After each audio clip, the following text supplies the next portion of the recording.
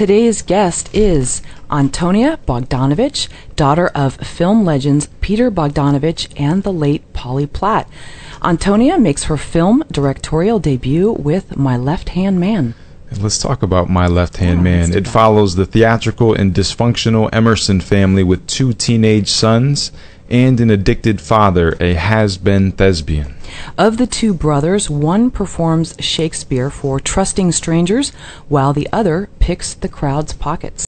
We are honored to welcome to Film Courage, Antonia Bogdanovich. Welcome. Thank you. It's great to have you here. Thank you for having me. Yes, it's awesome. Absolutely. And we'd also like to thank Cynthia Stefanoni for helping us arrange this conversation. Love she wrote an email. And for everyone listening, you guys, you can get a closer look at Antonia's work by visiting station8films.com. And she's on Twitter. You can connect with her at Tonya2000. Not a lot of guests on this show have grown up on movie sets. Can you tell us about your childhood? Yes. Well, I think my mother probably was pregnant on Targets. No, she walks by with me in her arms in Targets, so you can see a little clip of me. So that's the first time I was on the movie set. I was probably maybe a week or 2 old. And I really probably didn't understand what a movie set was. It was just where my parents worked. When I first started realizing what kind of maybe that I was a little different, I was about 6.5, and I was driving on Sunset Boulevard with my mother, and I looked up, and there was a billboard of Barbra Streisand. And I said, "Mom, what's Barbra doing up there?" So, I mean, I had no idea. And she explained, there was a big gold record next to it. And she said, "Well, honey, Barbara's a singer. You know, she's not only an actress, but she sings, and she's a huge singer." And I was like, "Oh." And then, of course, a few years later, I realized, like, okay, you know. So that's a little bit of, like, you just don't realize that you're any different from anybody else because this is just what you know. So the people that you grew up around, you just knew them as who they were and didn't really realize what an impact they had on the world. Yeah, and, you know, the paparazzi, I mean, it's changed a bit. So if we were somewhere with a celebrity, I mean, nobody ever came up to us, and, you know, and it was a lot of time spent in homes, so we didn't really go out to restaurants that much. I mean, I went with my parents separately. You know, I know there was a little bit of stalking that went on with Sybil Shepherd a bit in Bel Air, but that was kind of, you know, it just wasn't the same when I was younger. So. Well, you've mentioned also in a few interviews that you were rebellious as a teenager. Not that I would know anything about that. That's an understatement. That's an understatement. What did you do to defy adults? I'm curious. Well, I definitely was, I think, ashamed of my wealth somehow. Not sure why. By the time I was a teenager, I was quite angry at my parents for not being around a lot and making movies and, you know, neglecting to be there. Sure. So I gravitated towards kids that were all blue collar and then were thieves. So I think I didn't necessarily know that they were thieves, but it kind of just, it was cool, you know, oh, they rob houses, that's cool. It was only until my own house was robbed that I realized maybe I was, you know, choosing the wrong friends. But I, you know, I was kind of a street kid. I didn't really like, you know, I liked Venice. I liked the beach. I spent a lot of time outside. So I think I related to kids that weren't privileged. Not that the privileged kids had it easier. My friends I could relate to more because they had dysfunctional homes or, you know, trouble in the home or drugs or whatever. And, you know, I had a lot of that. So I just related to those kids easier. Sure. How is being a girl rebel different from being a guy rebel? I'm sure it's much more controversial maybe because you scare people. They don't know how to sort of categorize you. Yeah. Well, I think with a girl rebel, you have to actually be willing to fight if somebody punches you, and I definitely didn't have a problem. I mean, that's the only thing that comes to mind. Like, I got in fist fights in junior high school for sure, and I was never the one that started them. But if somebody punched me in the face, oh, watch out, or tried to hit me or pull my hair or whatever, it was down. I mean, I got suspended for fighting. Being a girl, I think that I had certain girlfriends that could handle me, and then I had a lot of guy friends. I think that's what happens when you're a girl rebel, is you have more male friends. Hence, my short is all male, and a lot of my characters in my scripts, there's great female characters, but I tend to gravitate towards male characters and male themes. And I had sisters, so the brother thing was easy to do. Not easy, but I love the idea of brothers, because I wasn't a boy and I didn't have a brother, like, so, and it's similar to sisters but very different. You know. Yeah, I'm just wondering, during your upbringing, were your parents, them both being artistic, were they supportive of your sort of artistic abilities and creativity? My father was absolutely supportive, 100%. I started as a singer. I mean, that was the first thing I can remember that I was good at. And my father was very supportive of me being a singer or a musician. My mother, she wasn't supportive so much in the arts when I was really young, because I think she was trying to protect me from rejection and what she would call failure. So she was very discouraging for me to be an actress, a performer, a dancer. And I think some of that probably had to do with what happened to her and Peter. And it was an actress that split them up. But I didn't really understand that as a child, so I just figured she was right. Okay, you're never going to make it. She'd say a lot of that. And that's hard, because I think when you come from another area that's not Hollywood, like the Midwest or even, East Coast, outside of New York City, moms and dads, if they see that their child is talented in one area, they go, oh, go out to Hollywood, become an actress. You can do it, And my mom had the reality of, there's hundreds of actors out here every year, thousands come. She'd always say to me, 1% of SAG works. And that sticks in your head, Did that make you want to go after it that much more? Initially, yes. And then it caused a lot of insecurities, because you got to be really confident in auditions.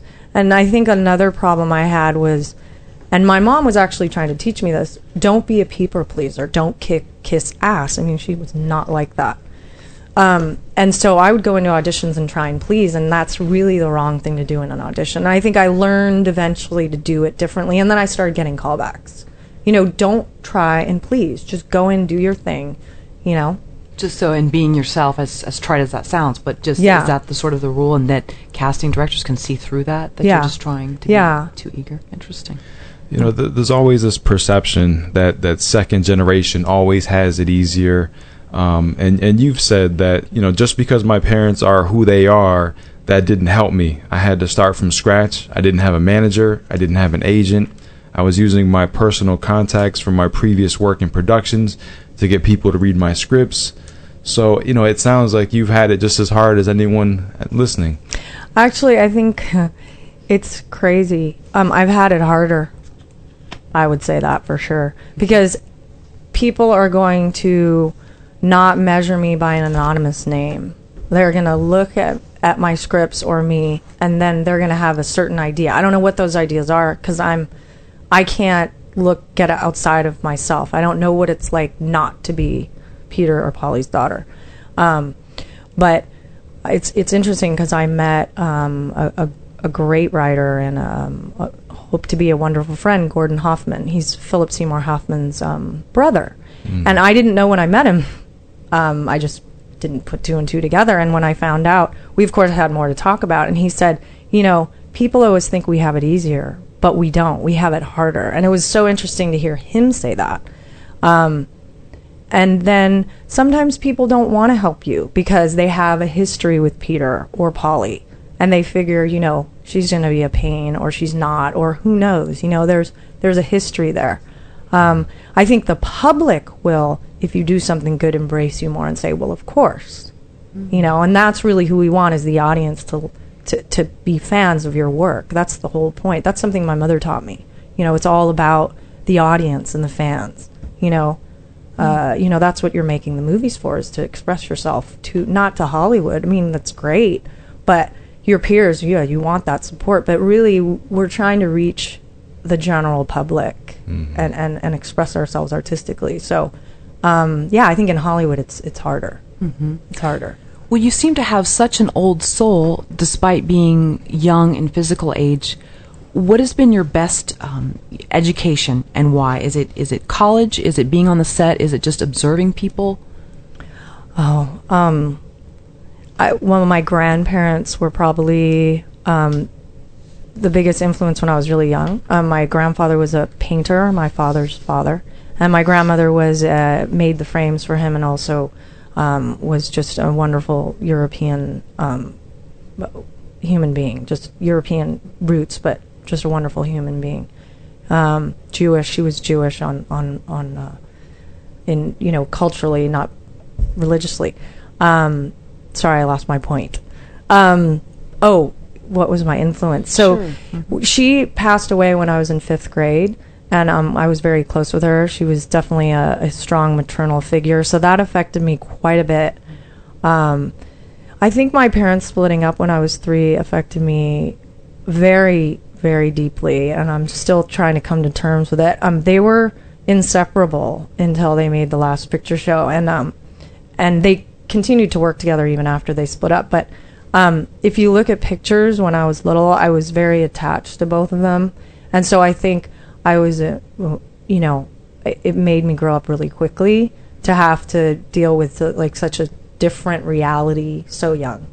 My parents splitting up, and just a series of events before I was 12. And then, my father was a huge director in the 70s, and a lot like Tatum O'Neal, we saw a lot of things that children aren't supposed to see.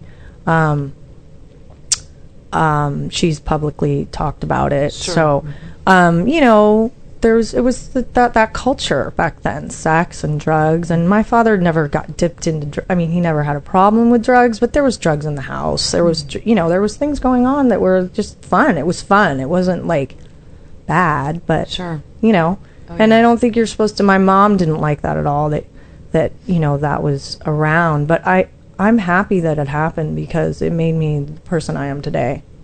I thought it was cool, Yeah. Your whole life you've been so close to this business. You've seen people rise to success, those who haven't risen to, those who have sort of fallen. What does it take to succeed, in this business? Oh, that's an interesting question. I think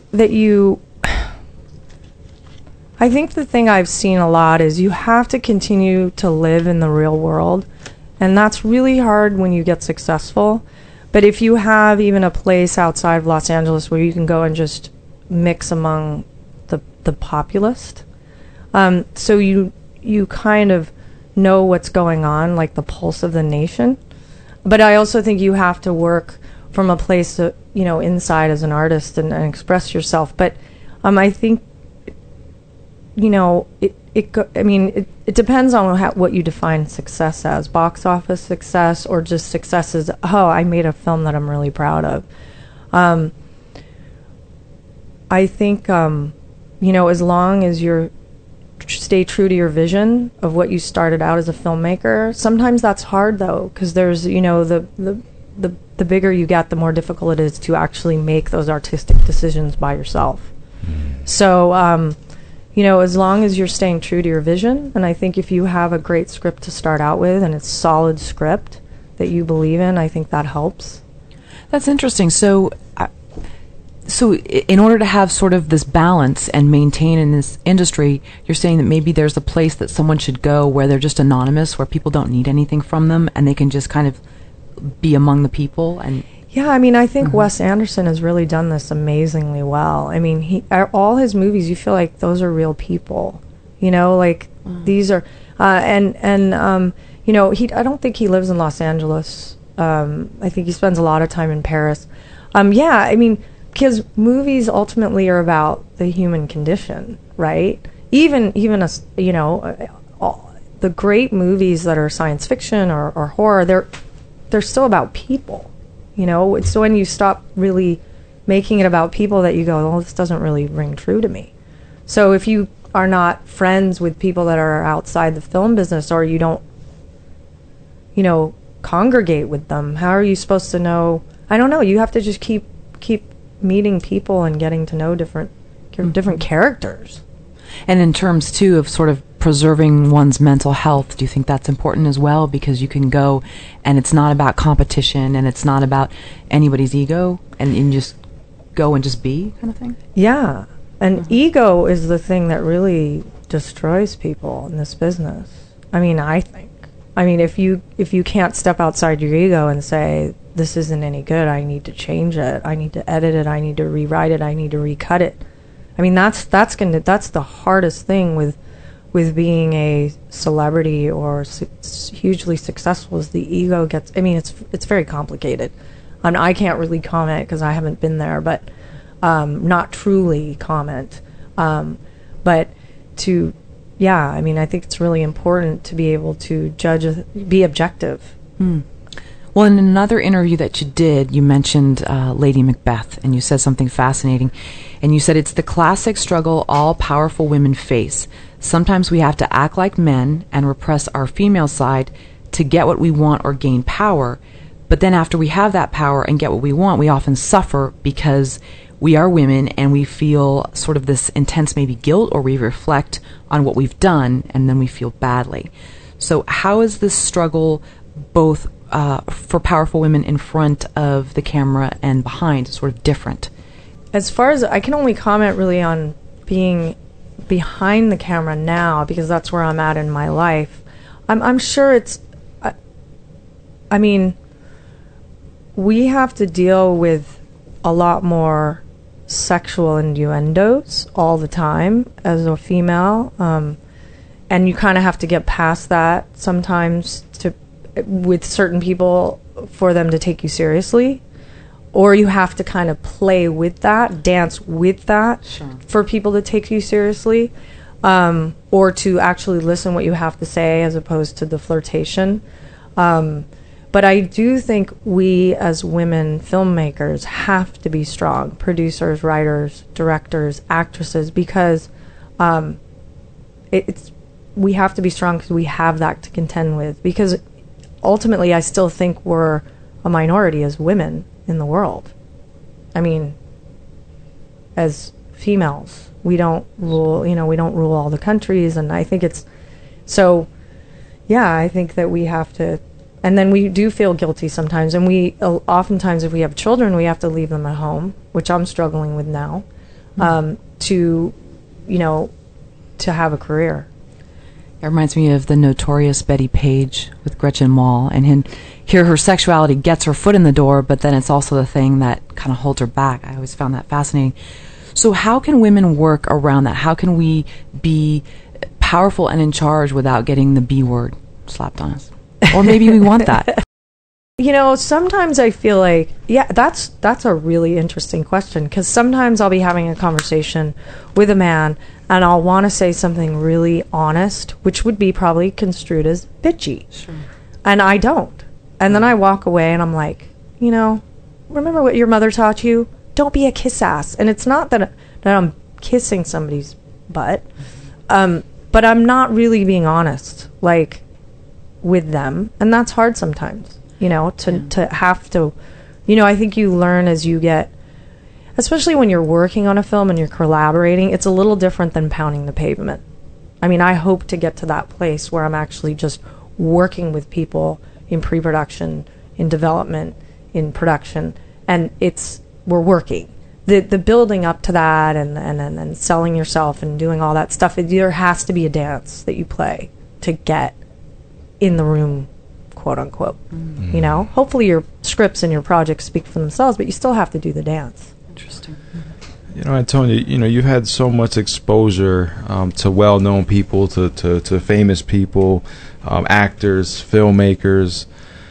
Not everyone has that sort of exposure to the people that you've had exposure to. Would you say at the heart of it? I mean, how much of it at the heart of it is them seeking fame? Because you mentioned sort of the ego coming to play. How much of it is them seeking fame, and how much of it is them just staying focused on the work and going after the work? Is there some sort of line there? Is there anything you can just enlighten? Yeah.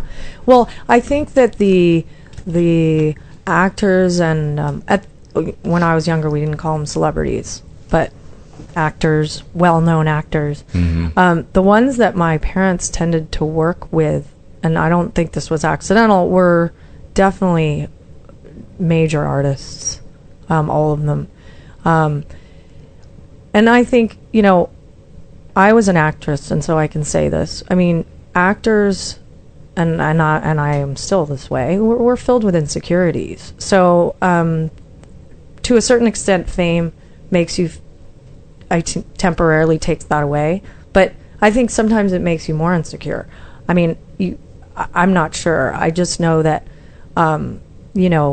we like to be praised. If we're artists, we like to be praised. But, there has to be something inside that's filling the void besides being praised for your art. You have to feel like you're doing the art for yourself. So most of the actors like John Ritter and Jack Nicholson and Shirley MacLaine, the ones that I remember really spending a lot of time with them, actually working in production with them, as a production assistant, were quite, they were great. They had interesting stories to tell.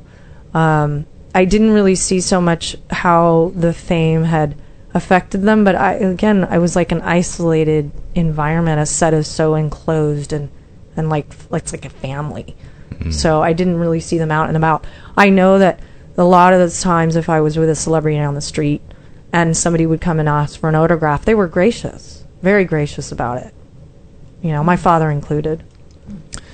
There are those of us who only see ourselves as actors or filmmakers or screenwriters, and we cannot see ourselves doing anything else. But if for some reason that time comes where we have to walk away from this career, what thoughts or lessons can you share with us, whether they be spiritual or just simply lessons you've learned in your life? Well, I walked away from this career as an actress, and I swore I'd never come back. My heart was broken at the time. I probably was going through a midlife crisis, although I was kind of young, in my 20s. I started hating the business for everything that it wasn't. I know that sounds kind of strange. For everything that wasn't the movie set and making a movie, because that's a beautiful thing. It can be, and I've worked on some movies that are like disastrously hard, but it was the the political part about being an actress and not getting parts for certain looks and certain physical traits.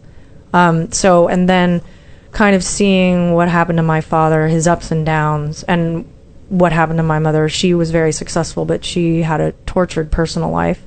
I was like, I don't want to end up like that.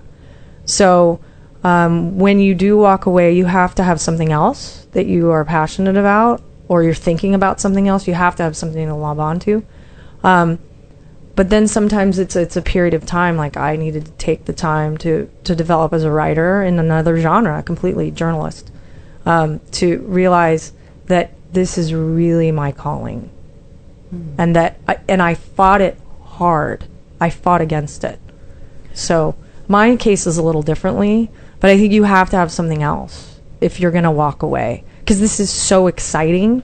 But by the time I left, it wasn't that long, but I had been working in film for so long that it felt like a very long time. You have to be willing to say, I don't need that adrenaline rush. I don't, but I've realized now that there is nothing as fulfilling and interesting as making films. And I never thought I'd say that again. I remember watching an interview with Burt Reynolds, just real quick, doing research for this, and he talked about something fascinating called the enemy effect, I believe. Maybe I'm not paraphrasing it right, but your dad was interviewing him, and Burt was saying that there's something in this town where if you rise too fast without paying your dues, there's almost this jealousy that occurs within the industry and almost tries collectively to hold you back. Do you think that still exists today? That was an old interview. Now with YouTube, with social media, and people being able to take things in their own hands, do you think that it's almost the flip side? American Idol can sort of launch someone overnight, or do you think that still exists, that whole sort of, if I'm saying that correctly, the enemy barrier? The enemy factor, very interesting. Bert said that. It definitely happened to my father. At least that's what he told me, Mm-hmm. you know, growing up. By the time, you know, 1980, 1981 came around, you know, he'd seen his star was falling at that time.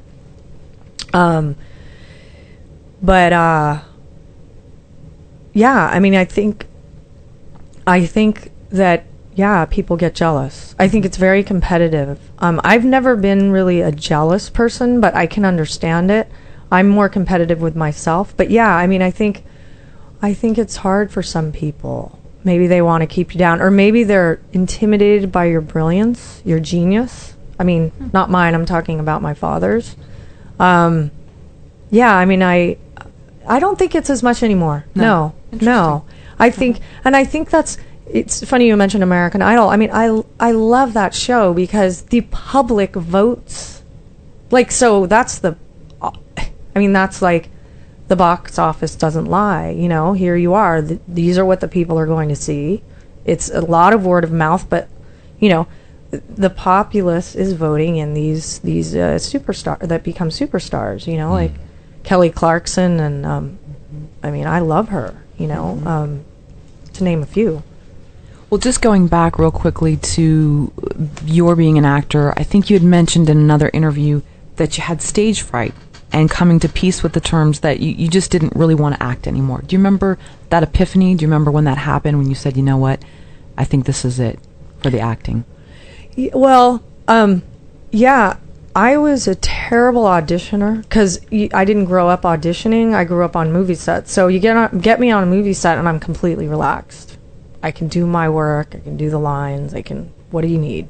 I'll deliver it. Yeah, but on stage, singing was hard for me because of stage fright. I found out my grandfather had terrible stage fright. He was a concert pianist and he could never perform in front of people. So he hence didn't really achieve, you know, that level of, but I think it's more recently because I came back as a writer and then I decided I wanted to try directing and I started in the theater.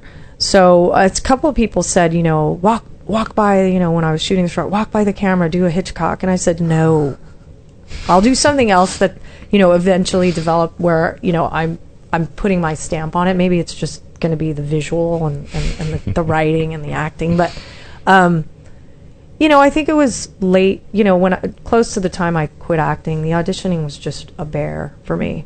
Mm-hmm. Okay. You know, you've known J.J. Abrams for many, many years. You know, you said you've known him, I guess, 25 plus years. What makes him such a unique talent? You know, could you have ever imagined this sort of career path for him? I mean, did you envision this happening? I mean, was there something you saw early on that said, you know what, I think, you know, just, you know, I you know, did you ever envision this sort of career path for him? My mother did. I'm going to give her that credit. I'll give her lots of credit. But, oh yeah, she was working with him on the second floor of the Sidney Poitier building, and I was on the third floor editing a film for a couple of years. I'll do anything. And they were on the second floor, and JJ had a development deal. And, you know, there was a lot of downtime with the editing, and then JJ was writing his a screenplay, which was called All 4 Years. It became Felicity eventually. But my mother saw it, and she would talk about him all the time. And then I became very good friends with him, separate from my mother. And we would hang out all the time. And he was quick, he was smart, he was funny, hysterical, but really a unique personality, and really driven and very energetic. And my mother just kept talking about his talent. So, no, I'm actually not surprised. He's a super hard worker and incredibly down to earth. You know, I didn't see him for a long time because I moved away and I was out of the business. And when I did see him again, we were having this like banter, and I'm like, you haven't changed a bit. And he's like, either of you. But I was expecting him to be different. I mean, I was like expecting him to be completely different, but he's not at all. And he's been so incredibly supportive of my work, and you know, just amazing. I mean, it still surprises me because I'm expecting that he would be different. He's still that down-to-earth, enthusiastic, you know, just of everybody that he's working with. And everybody that he works with at Bad Robot, they're incredible. He hosted a screening of my short. I mean, it was like amazing. They had like, you know, appetizers and drinks. I mean, I just felt like it was like first class service. I was I was so honored. I was so honored. We are in studio with filmmaker Antonia Bogdanovich. Her film Left Hand Man screens at the Buffalo Niagara Film Festival April 15th at 5 p.m. So anyone in that area, you got to get out and see it. And then also at the Memphis International Film and Music Festival, April 19th through the 22nd. Well, let's talk about My Left Hand Man and your directorial film debut, because you've directed some stage, right? But yeah, this is the film? Just a few things on the stage. Okay. I mean, it was amateur too. I mean, I don't want to put forth that it was like a big production. It was, you know, in a small area in Sacramento with, you know, professional actors, which was actually really great because I had to. You know, so making that leap, making that jump, you know, from stage, and then you said you resisted this for a long time. Why did you have to make this film? Well, I think I made the short to people started asking me when they'd read my scripts, do you want to be a director? And I always thought the question had to do with my father or my mother. And I would say, well, I've thought about it. I've directed some theater, and I really enjoyed it. And the productions were quite successful, in my opinion. And the actors were very happy. Why are you asking? And they said, because your scripts read like a director wrote them. And I said, really? And I said, what do you mean? Oh, it's all visual. Everything's visual. The stage direction, the this, the that. On top of the fact that they liked the script, they commented on that. So I started thinking, and so then I thought, well, let me see if I like it. So let me write a short. Now that was the hardest thing I've ever had to do, because I've never written a short, and I've always read scripts, written features, and watched quite a few movies, So, and I really haven't watched that many shorts. There's really not a lot of, you know, places you can see a short. So that was hard. And I did it to discover if I liked directing, because you can't really say if you want to direct film if you haven't done it. Mm-hmm. And I watched my father do it. I watched many directors work, but it's different when you're the you know, actually doing it yourself. Well, you mentioned in a prior interview that you're obsessive and detailed about your writing. I think you said too your parents were as well. And that goes back to that whole ego thing, because on the flip side, we can have too little ego and be too hard on ourselves. Does that ever happen to you, where you hold yourself back because you're too critical of your writing, or does that ever happen? No, it did. It used to happen when I was writing prose. When I stepped into screenwriting, I was like, oh, okay. Because I'd been writing in other genres for a long time. And then the script writing came so easily, I was like, oh. I'm not saying I wasn't critical of it, but I knew, it was for the first time in my life, I knew it was actually good what I was writing. And I learned by reading a lot of books about being a writer, you really shouldn't analyze your work until you have like a solid 5th, 6th, 7th, 8th draft. So I never criticize my first drafts. First drafts are all shit. Sorry about that. You should hear Dave sometimes. You just have to just cut him off. You just yeah, I mean, first drafts, my father taught me writing, both my parents, writing is rewriting. I mean, I can't tell you how true that is. I cannot tell you. I did 18 drafts on my second screenplay. My first screenplay I actually wrote when I was 27. I put that aside, and I never did anything with it. But the second screenplay that I was really serious about, 17 drafts, 18 drafts to get it right. And then notes from colleagues, notes from my mother and father, which were amazing. So that's how you get through it, instead of just criticizing it. Mm-hmm. And then you get feedback from other people. But I know a good film, if you know how to read a screenplay and you can see everything, which is how I write, I see the scene, you know it's going to work. I mean, plus my editing background, construction came easy to me because of all the editing. So I knew, like, when to stop a scene, which scene to go to next. You know, construction is very important to structure. Mm-hmm. Well, then you mentioned in another interview that while you were shooting My Left Hand Man, or maybe afterward, that you had this moment where you looked up at the sky and you said, okay, this is it. I was meant to do this. And you talk about that night or that day. Oh, yeah. Thomas Sangster is an amazing actor. Yeah. He took my breath away. And we were shooting, it was late night, and he did some take of something that was so, I hadn't even given him much direction, and he like blew it out of the water. And I don't like to be emotional in front of people. I think that comes from having a lot of trauma in your life. When you're young, you want to get away when you're hurt. Or crying. So I knew I was going to tear up, and I started to. I'm like, I've been around actors my whole life, and you're amazing. And I walked out, and I looked up at the sky, and I said, I was crying, and I said, thank God I found it now before it was too late, that this is, what I'm supposed to be doing. I know how to talk to actors. Oh my God, I relate to them because I was one. Like, it was like a million like connections in the synapses in my brain going, whoa. It's like I've found home. Why was this so difficult to find home when I started here? But I didn't start on movie sets where I ended up, right? And I wasn't a director. I was always working for somebody else, and I paid my dues. I schlepped. I got water. I got cigarettes. I got lunches. I did it all. I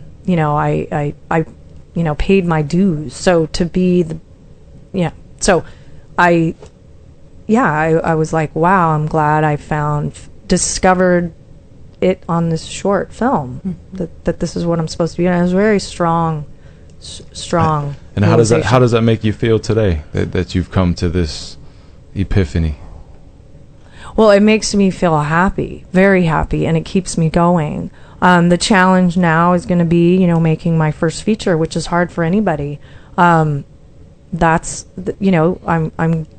hopefully going to do another short just to keep going, just to keep directing. A small one, maybe 2-day shoot.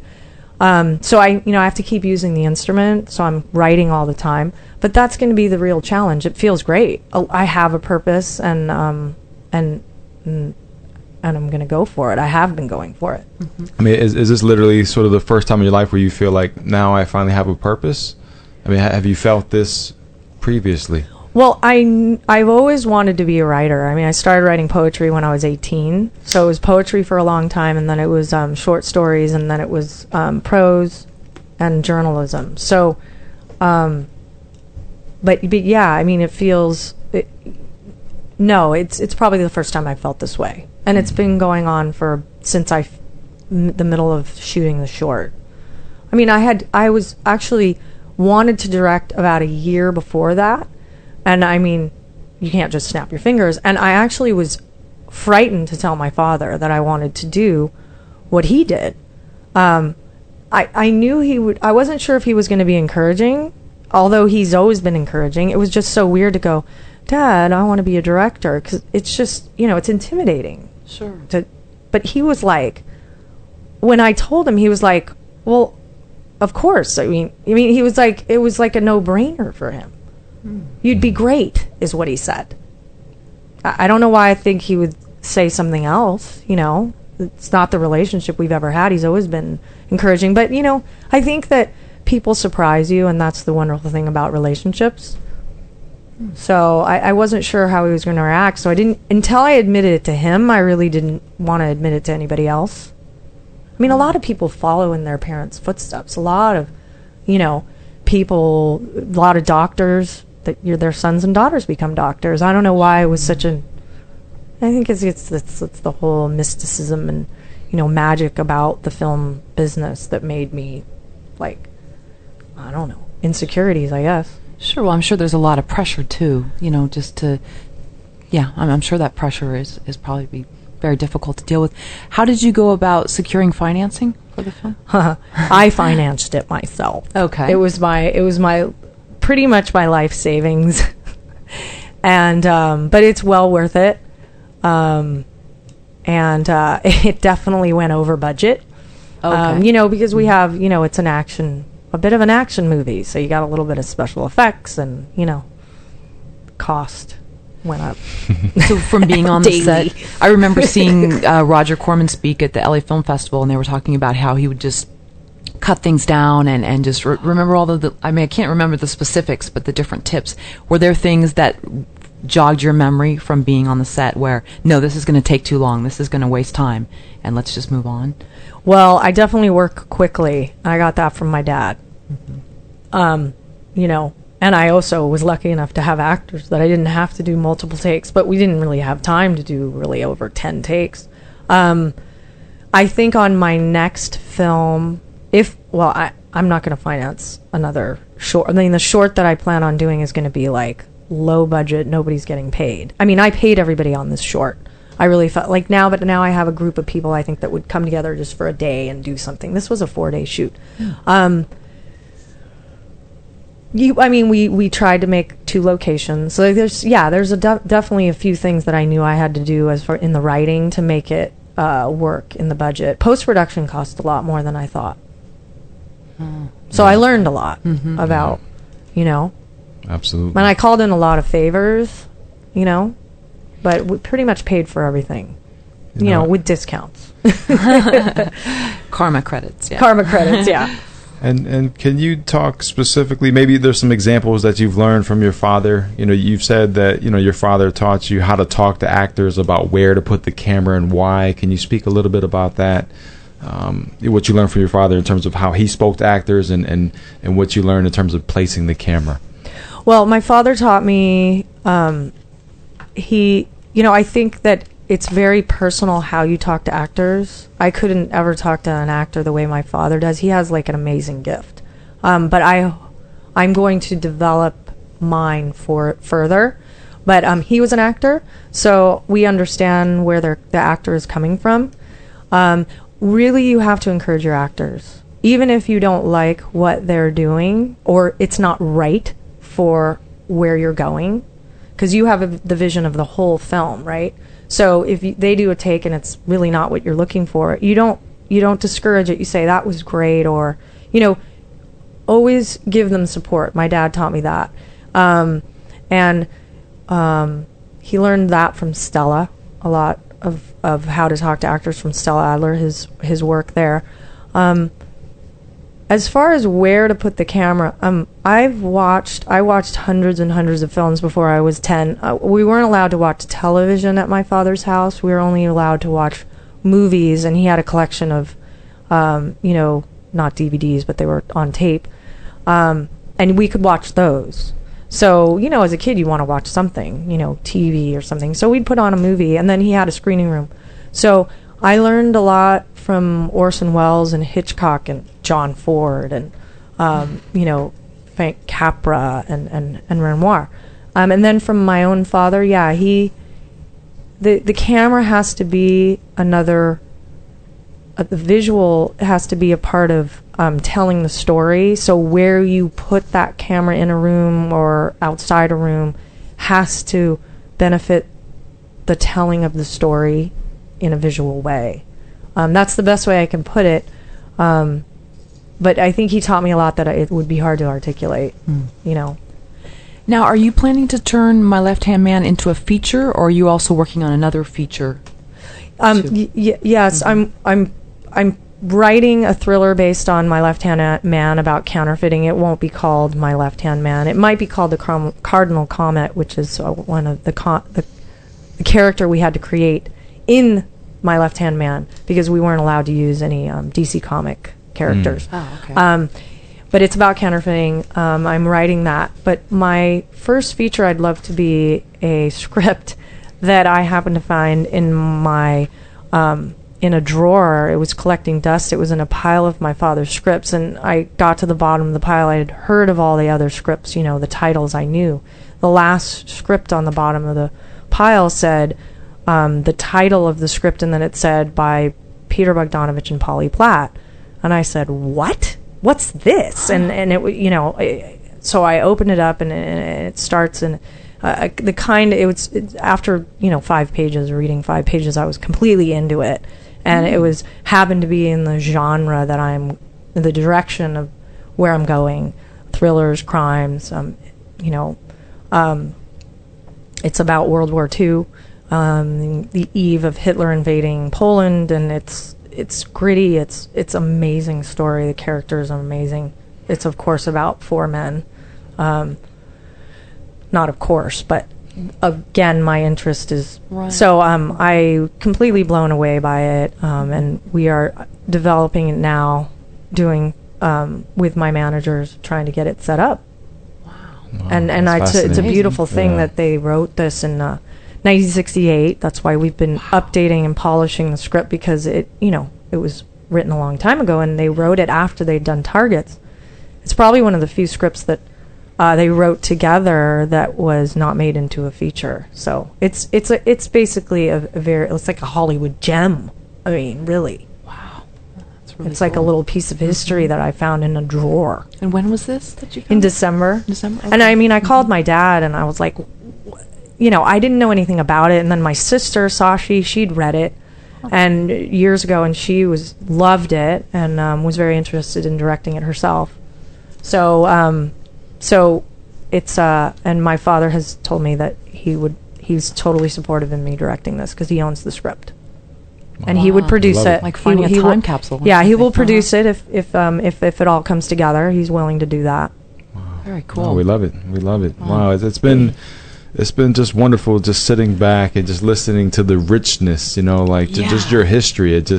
There's so much there, Antonia. We're just so Thank grateful you. that you would come to the studio and Oh, share please, everything it's here my with pleasure. us. Yeah, this is one. I'm kind of speechless. I was just, I Really? felt I was transported. Yeah, as you were telling me these Aw. stories, and yeah, thank you so much for That's this. nice. Thank you so much. Yeah, It's really enriching. We've been speaking with filmmaker Antonia Bogdanovich.